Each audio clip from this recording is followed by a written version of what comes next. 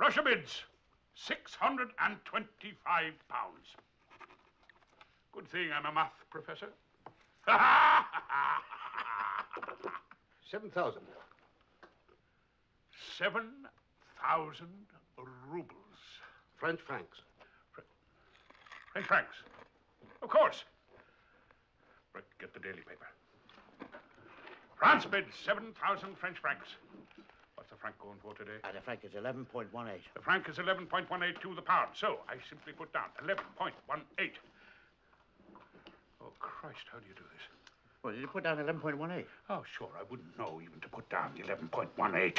What I'm asking you, idiot, is whether you multiply or divide. Divide. Are you sure? Yes. I'll kill you if you screw this up.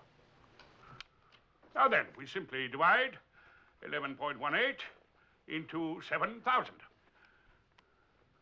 What do I do with the decimal point? You move the decimal point 2 places to the right.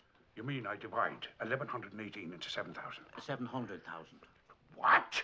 Well, you add 2 zeros to the 7,000 to make up for moving the decimal point 2 places to the right. Well, what the hell did we move the decimal point for in the first place? To make it easier.